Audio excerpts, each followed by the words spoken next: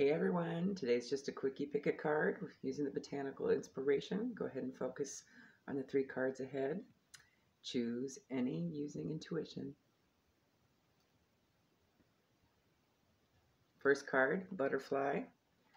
You have Coreopsis, always joyful. Write it on your heart that every day is the best day of the year. Ralph Waldo Emerson.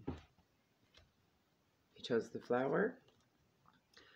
Venice Malo, delicate fleeting beauty. When life is not coming up roses, look to the weeds and find the beauty hidden within them. L.F. Young.